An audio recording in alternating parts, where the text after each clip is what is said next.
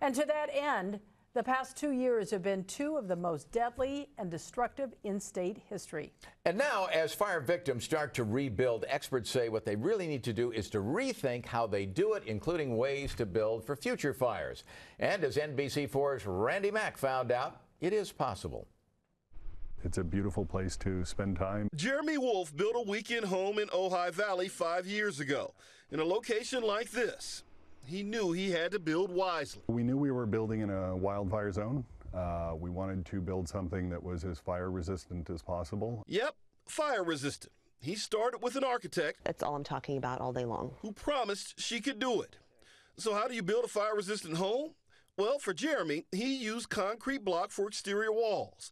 All the windows are double pane tempered glass, making it more challenging for heat to break through.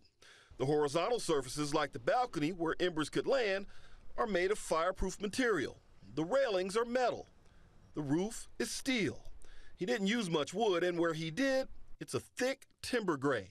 Anything that can burn would be very difficult to ignite. Jeremy says it cost him 10 to 15% more to build this way, and it paid off.